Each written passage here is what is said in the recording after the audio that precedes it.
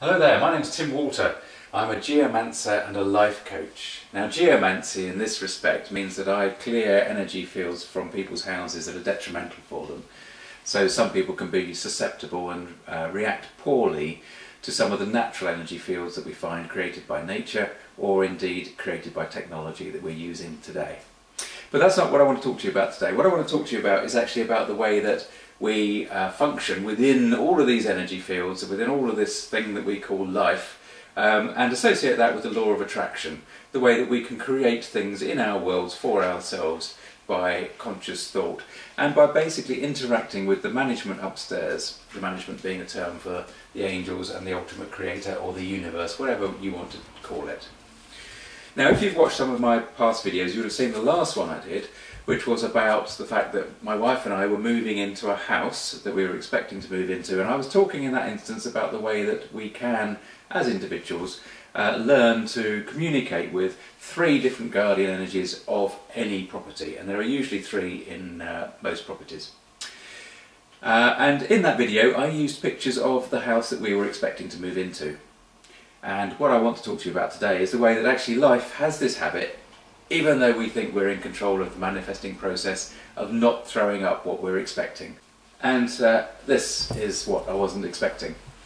You may think that we've moved into that house, but we haven't in fact. We're several miles away. This is a different house altogether. This is actually a rented house. And the reason that we're in this one is because on the day of exchange, the day that we were due to exchange contracts in order to secure the house that we wanted, the seller that we were buying from pulled out. He decided, just completely decided, unexpectedly, that he didn't want to do it anymore. And so on the day of exchange, woof, off he went. Now that, as you can imagine, was quite a shock, especially as we only had 8 days from that day to actually get out of our house, because we'd set up the sale of our house as a separate event to the purchase of the next one. There are reasons that we did that. But the fact was, we were left in a situation where I had been convinced that we were going to be moving into that particular house, but the management had different plans. So once I got over the shock of the fact that we weren't going to be going there, it was like, oh okay, so we won't be doing that then. So what's available? I realised, of course, that actually about a week earlier we had been contacted by the estate agent of a house that we had looked at way back, 6 months ago. And the agent was saying, well, that house, that original house that we were interested in, was back on the market. But of course, that still left us with 8 days that we had to get out of the house we were in. So what was to happen? Well, I started to look around what was available, and there are always rental properties available, of course, but usually just tied into a 6-month contract to start with. And that, we didn't want that because we wanted to get a short-term rental to tide us over. What actually happened was that we found 2 properties. One of them is this one. Which the landlords were extremely flexible. I mean, we'd never come across landlords that were so flexible, just like so relaxed about, yeah, move in when we just need to sign a little bit of paperwork, as long as you like, whatever you want, 1 month, 2 months, whatever. And both landlords were like this. And you know, it's at times like that when something unusual like that happens that you recognise the hand of the management yet again. So all the time during this potential crisis there was that feeling that yes, it's all a bit whoa-hey, what's going on, but the point is the management had our backs. Now that is the benefit of living life from the point of view, I suppose spiritual is the word I'm trying to avoid using, but living life from a spiritual point of view.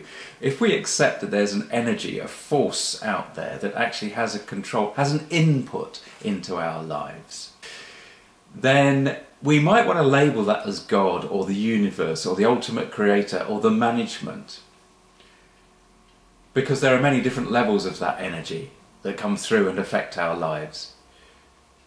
But what I'm saying is that this is the reason why it's a great aspect to live from and to try and adopt and to understand, because it enables one to actually ride the chaotic moments of one's life with a certain amount of confidence and a surety that things will actually be okay. And what we do when we sort of reject all of this spiritual aspect of life is we actually turn away, we close a door on a massive amount of potential help for calm and peace and tranquility in our lives. And more, I am coming across people that are young people as well, that are very, very stressed. They feel that there is no time in their lives. They feel that they just cannot keep up. They are too stressed by life, by the pressures of work. And a lot of this is self-generated. It's what we've created. The world that we exist in is what we have created for ourselves. But there are ways out of this kind of stress. And a lot of it is to do with taking that moment, taking the breath, understanding that actually what we're feeling isn't really part of us. Now, these are all very vague statements, and to be honest, I didn't actually want to get into this depth of stuff in this particular video. Suffice it to say that